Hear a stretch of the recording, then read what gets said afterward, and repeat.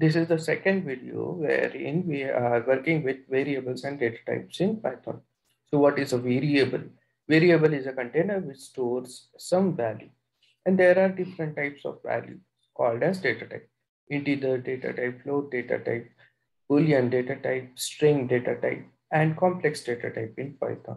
So we will create a variable of each data type, print the type of the variable and value of the variable on the user screen. So in the first example, we are working with integer data type. So we have stored 10 inside var1, printed the type of the variable using print function, print opening and closing parenthesis. Then you have type function and we have given variable var inside it. Then we have printed the value of the variable in line number 6. In the next example, we have created a variable of float data type. So we have stored floating point number 20.50 in var2. We have printed the type of variable using print in opening and closing parenthesis. We have called the type function and passed it as an argument var2. In the next statement, we have print the value of var2.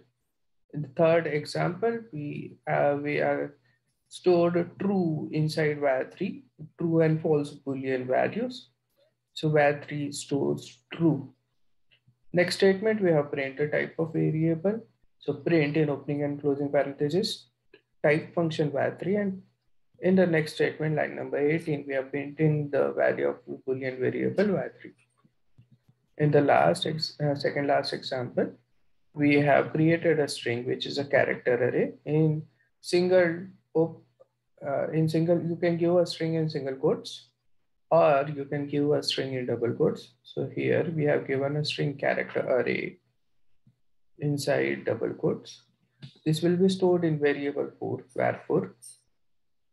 Then in the next statement, we are printing the type of variable print in opening and closing parentheses, type var4.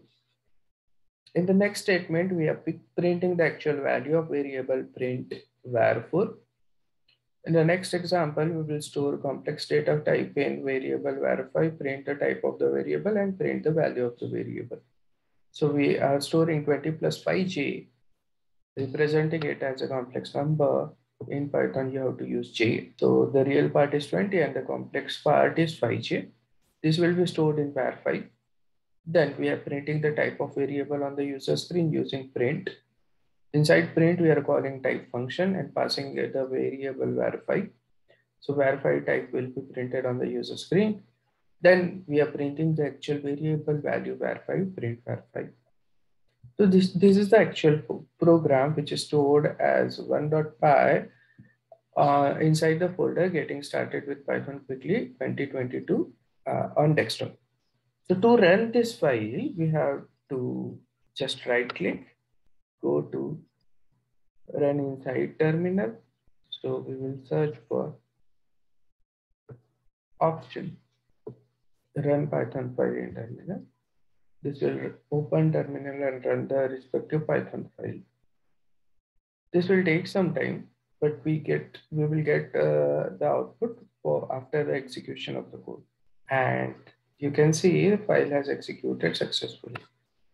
If you navigate through the terminal, you have first class integer, which was type and value is 10.